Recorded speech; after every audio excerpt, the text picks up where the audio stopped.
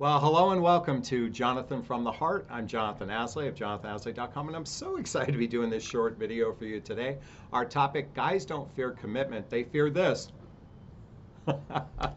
Really quickly, if you're brand new to my YouTube channel, please hit the subscribe button, hit the bell so you can be notified of new videos. And if any time during this video the content resonates with you, please hit that like button so I can be seen in the YouTube algorithms.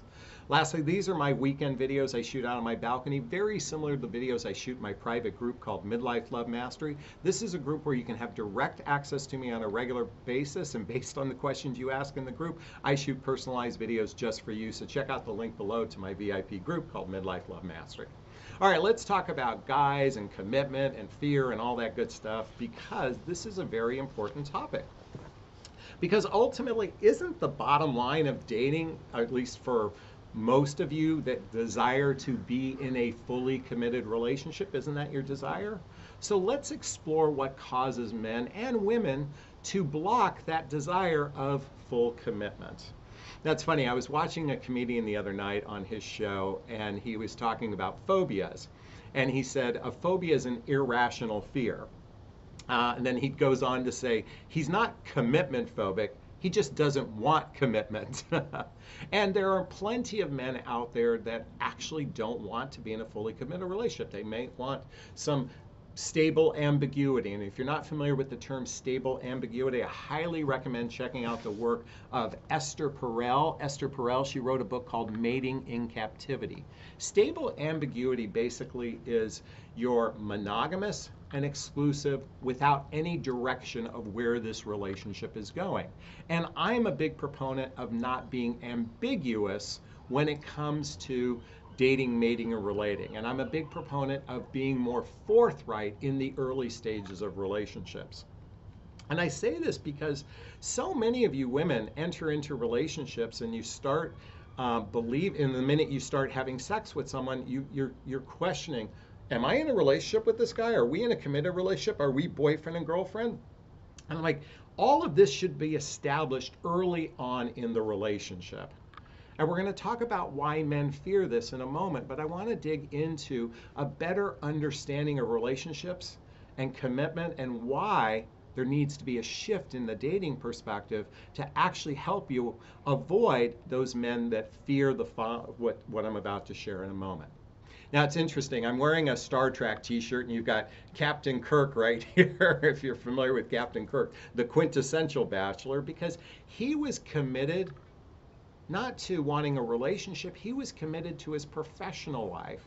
And there are plenty of men that are more focused in their professional endeavors than they are actually wanting to be in a fully committed relationship. So these men oftentimes are seeking that stable ambiguity, or another way of calling it would be just simply a casual relationship. This is why, folks, when you hear men are the leaders of the relationship, well, they're going to lead at their pace. They're going to lead at their pace. And if their pace is, hey, I want to see you at my beck and call, that's not a person that seeks a relationship. That's a person that just wants you at their beck and call. And oftentimes these folks are committed in other areas of their life, or worse, their life has a sense of dysfunctionality.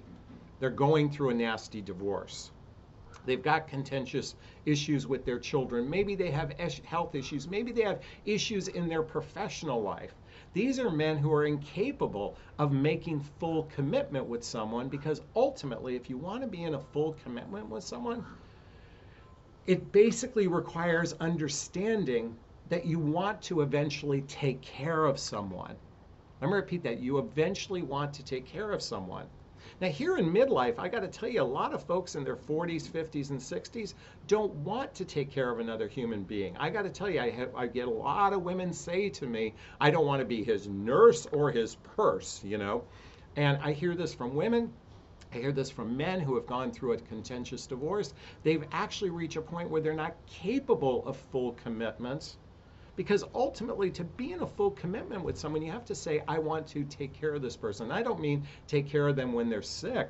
I mean take care of them, through thick or through thin, through rich or poor, through sickness and health.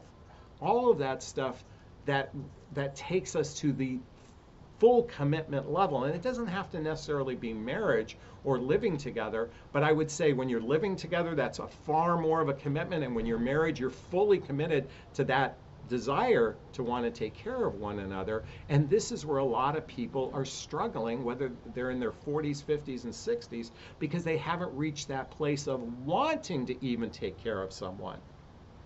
I'm not talking about having to take care of someone, but even wanting to take care of someone. And quite frankly, do you want to take care of someone that treats you poorly? Do you want to take care of someone, or do they want to take care of a woman that treats them poorly? This is where the rub is, and this is why I think it's hugely important to understand something I talk about frequently, and that's called my little mess here I'm making, my relationship iceberg.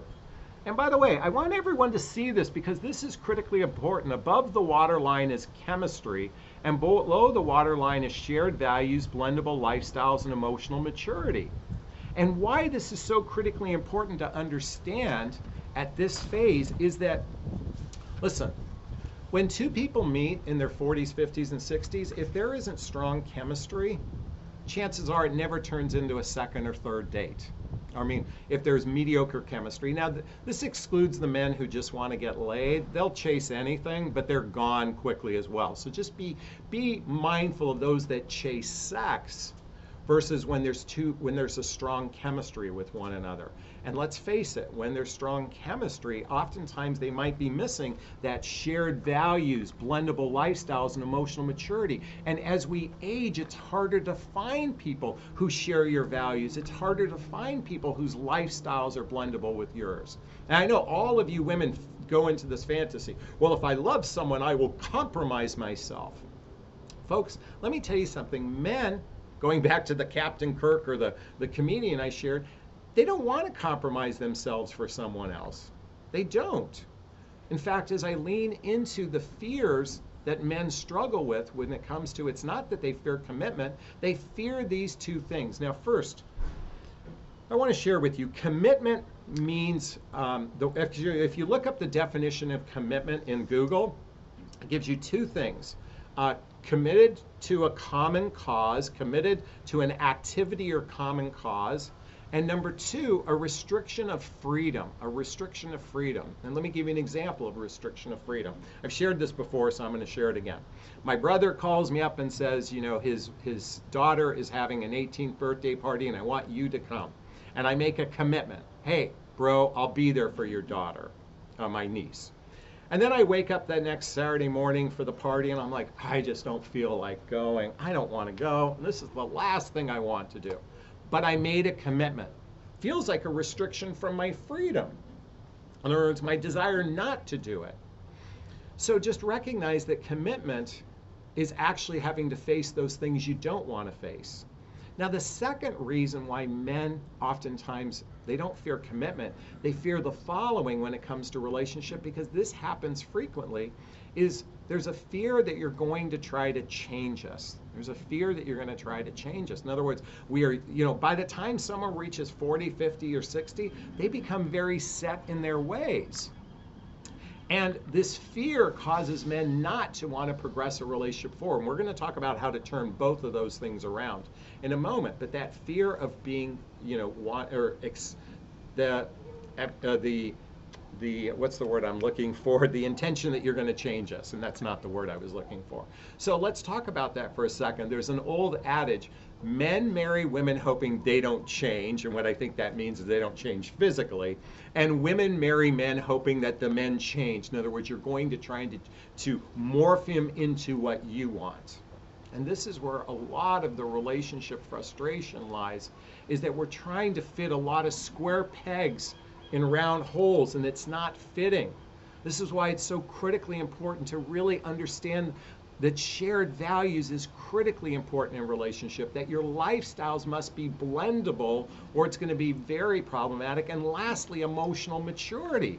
And I want to lean into that for a moment, because the reality is, if you haven't seen my emotional maturity chart or relationship skills chart, now by the way, I want you to read the bottom. This is not a fact, this is an opinion. But roughly about 20% of the population has clinical issues. And then another 20% might be healthy enough that have the healthy skills to be in a relationship. And then roughly everybody in the middle is dysfunctional when it comes to their emotional maturity because they haven't most likely done the inner work to prepare to be in a healthy, happy relationship. This is why I continually recommend the book Nonviolent Communication by Marshall Rosenberg. This helps men and women learn how to communicate more effectively in relationships. And one of the struggles everybody complains about is the poor communication skills, and it's usually pointing the finger at the other person. Do you know, I was watching a show on Showtime called Couples Therapy. By the way, my Scooby-Dooby-Doo mug, thank you to one of you sweet YouTube followers out there that sent me this in the mail, Scooby-Dooby-Doo. But I was talking, and because I shared that Scooby-Doo voice in one of my previous videos. So I was sharing about this show on Showtime called Couples Therapy. And in the second season, the opening, the therapist talks about most couples go to therapy hoping to change their partner. Let me repeat that. Most couples go in going, it's my partner's the problem. No, it's my partner's the problem. No, it's my partner the problem. No, it's my partner the problem. That's the way most couples go into therapy, not actually doing the inner work for themselves to actually help them be prepared for a healthy, happy relationship. This is why, folks, I wrote my book, What the Heck is Self-Love Anyway? What the Heck is Self-Love Anyway? By the way, all the books I recommend is below in the description. Jonathon Recommend Books. This book is a journey of personal development, self-help, and spiritual work to prepare you and hopefully the guy to be in that emotional state of readiness till you actually can lean into a fully committed relationship, because every relationship that gets to full commitment usually has this one common denominator for them to lean into a fully committed relationship. And that's what we're going to talk about right now. What's that common denominator? Folks, reason why chemistry is important, because let's face it, if we're not attracted to someone, we're not going to want to invest in them. Number two, if they don't share our values, it's going to be very problematic to be in a relationship if there's contention in each other's values. And nothing demonstrates this more than what's happening here in the United States, the difference between the blue and the red and the Democrats and the Republicans, for example. I got to tell you, for those that are on the outlier extremes, those folks are not compatible with one another. Because their political views is also a reflection of their values. And then let's talk about lifestyles. The reality is it used to be 50 years ago, you only dated someone who lived around the corner from you. It was easy to develop that time it takes to get to know one another. It takes roughly 100 hours of face-to-face time just to get to level 1 of trust in the beginnings of a relationship. And if you're not having just easy way of getting to know one another, becomes more problematic. And this is where long distance makes it doubly harder to actually get to know someone. And then, do their lifestyles match one another? And ladies, I've got to keep saying this over and over again. You have this fantasy that because love will solve these problems. Listen, if you two live 30 miles apart and he has his gym and you have your gym over there and you've got your family there and he has his family there, you might be together for a couple dinners here and there, but ultimately it's going to require someone making a shift in their lifestyle. And usually men don't want to make shifts in their lifestyle. This is why, folks, if you're going to invest time getting to know someone from a long distance perspective, you better be buying the book 8 Dates by Drs. John and Julie Gottman, 8 dates before you ever sleep together, and start talking about the deeper mechanics of a relationship. Because ultimately, once you understand the mechanics to a healthy, happy relationship, the one common denominator almost every happy couple has, and I've interviewed hundreds and hundreds and hundreds of happy couples, is they're actually friends with one another. Let me repeat that. They are actually friends with one another. They genuinely like each other. They play together. They have social activities. They have hobbies. They have mutual interests. They spend time with family and friends. It's not just about the physical intimacy. It's about emotional intimacy, that space where you can look in each other's eyes and say, Into me you see. Into me you see. Because they're vulnerable, authentic, and transparent with one another. Those are the relationships where there's a genuine friendship. And I don't mean, friend zone kind of friendship. I'm talking that space where you can go, I've had a hard day. I just want to tell my partner. I've had a great day. I want to tell my partner. I need some advice. I want to ask my partner.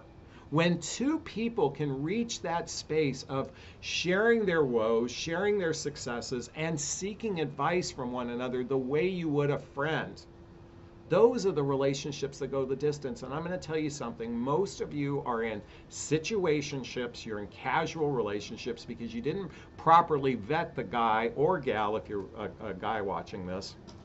You didn't properly vet each other to determine if they're actually capable of a serious relationship. And if you need some support on that, check out the link to a free discovery call with me to see if working with a coach is right for you. My area of expertise is helping you understand true compatibility with one another and how to ask the right questions early on based on your personality, and how to vet for emotional maturity. So if you need some support with that, check out the link below, because that's my area of expertise. So let's bring this full circle. Listen, most men don't fear commitment. They fear expecting you to change us, or they fear restriction of freedom. And ultimately, the relationships that reach a level of saying, I want to take care of a person, when a person in their heart says, I want to take care of another person, and when both people can reach that point, that's when you're going to reach that level of full commitment. And the way to get there is to genuinely establish the friendship piece, that piece of intimacy. Into me you see. And those are the relationships that have a greater chance for success than the ones that most of you are in, where you're winging it, you're winging it, you're winging it. And you're expecting that if you just sit in your feminine energy, the man will claim you. What nonsense is that? First off, if you don't understand human behavior, you're already behind the 8 ball in the dating, mating, or relating realm. And my hope is, as the contrarian here out there, I'm turning you on to books and things to look for that actually shifts your perspective to lean into the dating process with a lot more consciousness. And I'm a big proponent of being intentional rather than being oblivious, naive, or ambivalent in the process. Does that make sense? Is that sinking in? I'd like to hear your thoughts on that. Please post a comment below. I do my best to read them all. If you like my shirt, if you like my mug, please let me know. As always, if you find value, please share this with your friends. I'd really appreciate it. If you want to speak to me directly, check out the links to either Discovery Call or my group called Midlife Love Mastery. All right, we're going to wrap up this video as I always do. First off, give myself a big, gigantic Jonathan Bear hug of self-love.